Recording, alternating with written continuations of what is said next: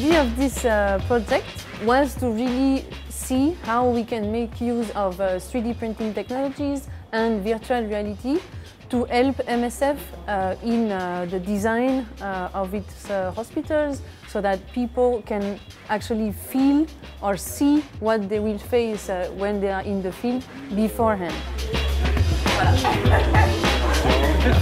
So if you can start building training in 3D virtual environment, you will have a greater impact of learning for whoever you expose to it. So the whole simulation learning curve, which is the new trend or acknowledged new trend, which evidence that they are more efficient than the classic way of training that we have. So definitely the 3D become for most the future.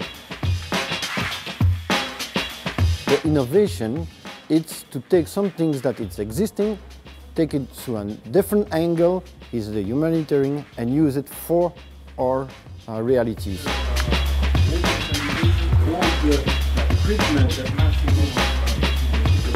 I'm sure that in 20 years' time, everybody will use this type of 3D printing and image in the different situations.